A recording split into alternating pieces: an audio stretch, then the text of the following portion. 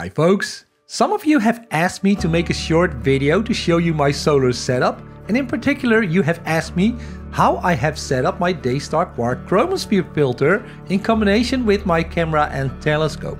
Now this setup I'm using is quite simple if you ask me.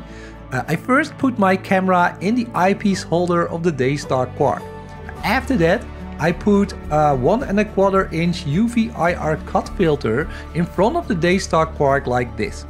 After that's done, I attach the Daystar Quark to my 18mm extension tube, and then I connect that extension tube to my telescope. I've also used the Daystar Quark in combination with a 1¼ inch diagonal instead of that 18mm extension tube to get the correct back focus. Now when using that diagonal, I first put the camera into the eyepiece holder of the Daystar Quark like I showed you before, but after that I connect the Daystar Quark to the diagonal like this. And when using the diagonal, I always place the UV IR cut filter in front of the diagonal like this. This will help you to reduce the energy of the sun before it hits the mirror of that diagonal. Now, as this is a 1¼ inch diagonal, I use it in combination with a 2 inch to a 1¼ inch adapter to connect that diagonal to my telescope. Now, you'll also need to power your Daystar Quark with an adapter. The Daystar Quark needs about 5 to 10 minutes to calibrate the filter to the exact wavelength you'll need to see the chromosphere layer of the sun. Now, if the calibration is complete, the light of the Daystar Quark turns from yellow to green.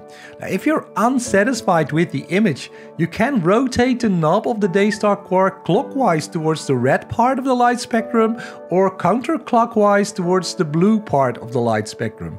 Now when you do, you'll need to wait an additional 5 to 10 minutes until your Daystar Quark is correctly calibrated as indicated by the green light.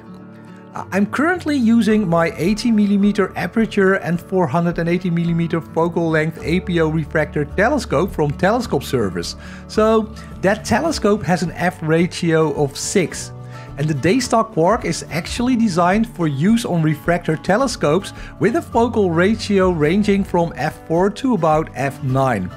It is also important to mention that the Daystar Quark includes a 4.3 telecentric Barlow lens, so the image of the sun will appear about 4 times larger than when using your telescope without the Daystar Quark. You should take into account that you may experience Newton rings, and you'll probably need an additional tilt adapter to get the full disk of the sun without those Newton rings.